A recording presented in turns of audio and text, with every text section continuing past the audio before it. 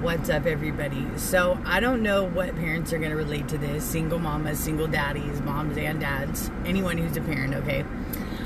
I will never not be that mom that cries when I drop my kid off for the first day. Like, legit, bro.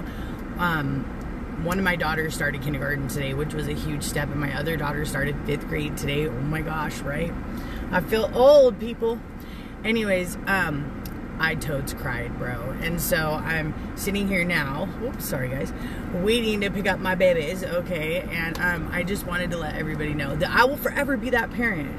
And I hope you like this, if you will forever be that parent. Like, come on, like this if you will forever be the mom or dad that cries every year the first day that you drop your kid off, because you know that that's just another year closer to them being an adult and another year closer to you being a year older.